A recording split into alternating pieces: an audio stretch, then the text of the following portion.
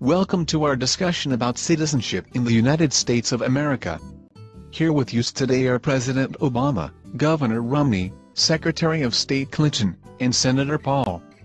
We're glad to be here with you. You know, even with all our disagreements, we do have one thing we agree on: the basic concepts of American democracy.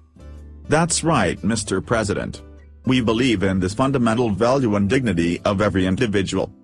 Yes, and the right to equality before the law, without regard to an individual's social status.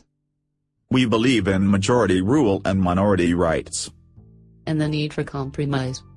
We understand that there are limitations to the federal government's powers, that the states and the people have more authority. As citizens continue to value these concepts, our government will exist. But if citizens become complacent and take their rights and freedoms for granted, then our rights will be endangered. Patrick Henry famously said, "Give me liberty or give me death."